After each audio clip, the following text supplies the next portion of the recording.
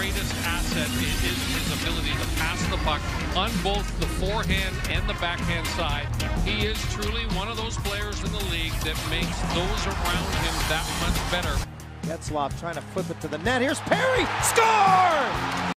Puck squirts to the front of the net. Stastny taken down as he tried to get there. Players strewn all over the place in the Anaheim zone. Here's a breakaway pass.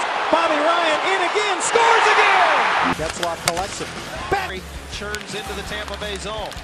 Trying to get away from Callahan. Getzlaf gave it direct. A sliding defensive play was made there by Manson. End to end we go with Getzlaf on the curling drag. Getzlaf still with it. Finds Raquel for a wrap.